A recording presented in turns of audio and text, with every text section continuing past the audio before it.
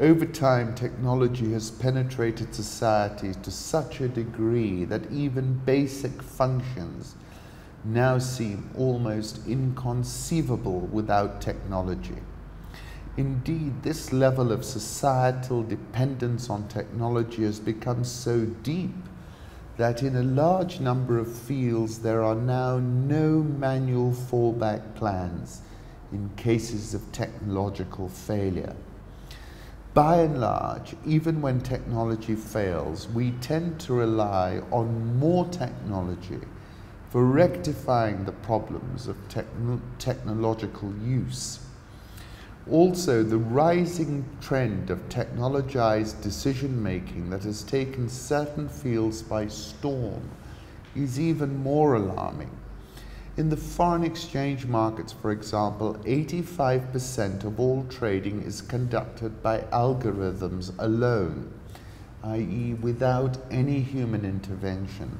This led the scholars investigating the phenomenon to call it the rise of the machines. In the UK, the ultra-high-speed version of algorithmic trading, high-frequency trading, is estimated to account for over 77% of transactions in the UK market. It's a tremendous scholarly piece. It's well worth reading. And let me give you one other component.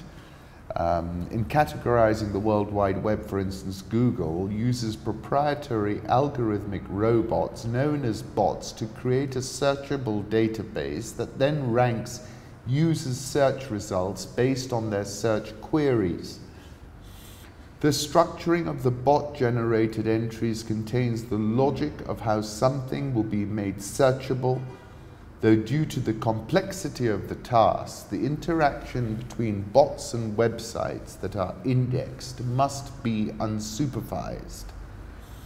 While the millions of pre-indexed search results give the illusion of choice, almost 90% of humans don't get past the top 10. i.e., an individual person reacting to the algorithmically generated search results intended to steer the person's behavior, rather than a technology reacting to human stimuli, i.e., a neutral search algorithm, providing objective results to best serve a human using the technology. The whole process feels like a search on the internet, but it is actually a restricted human search of a technological pre-search of the internet, the search of a search. Hence, this is a case of a human reacting to technological stimuli. Very thought-provoking. I wrote an article about algorithms and high-frequency trading strategies in a piece called Currency Puzzles. And I was saying, you know, we have seen exponential moves typically in the early hours when most of the world is in the land of Nod and liquidity at its lowest. I said wizards and gremlins stalk the night, and how the FX market was once upon a voice-over market. Today it's entirely screen-based and algorithmic, and high-frequency trading is a big component.